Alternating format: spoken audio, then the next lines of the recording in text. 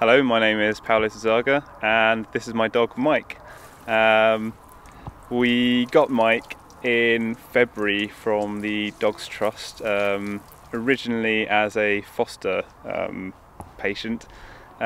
He had done his cruciate in, partly because of the weight, partly because of the icy conditions at the time, and so they needed somewhere that was fairly flat and disabled friendly and mainly carpeted.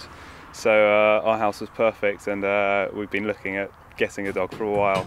When we first met Mike, he was a little larger than I probably had even expected, even knowing his weight, and he was a bit of a tearaway as well, a bit bullish. So I was a bit nervous about having him around the house, whether he was going to start destroying things and the sort of things you see on films. But we got him home. He was fairly settled fairly quickly, and we kind of decided to keep him. Obviously, when we got him, he had a strict diet regime where we only gave him a certain amount of food a day, and that was prescription diet food for dogs. So we kept him on that for a while. Given his bad hip, he couldn't exercise for very long periods of time. But once we kind of started getting him for longer periods of exercise, he started losing the weight pretty quickly, really. So he was a fairly easy dog in that regard to lose the weight off.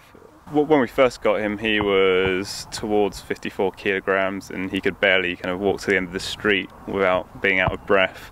Obviously now he kind of is towards about 37 kilograms, and he's one of the kind of jolliest dogs in the park, so he kind of runs around chasing balls, playing with other dogs, and just having a normal dog lifestyle, and something which I think seemed very distant when we first got him, and were restricted to 10-minute walks down the road and back. So I think he's enjoying life to the fullest at the moment, and hopefully now that the weight is off, we can keep it off and he can continue to do that and enjoy a kind of long, healthy life.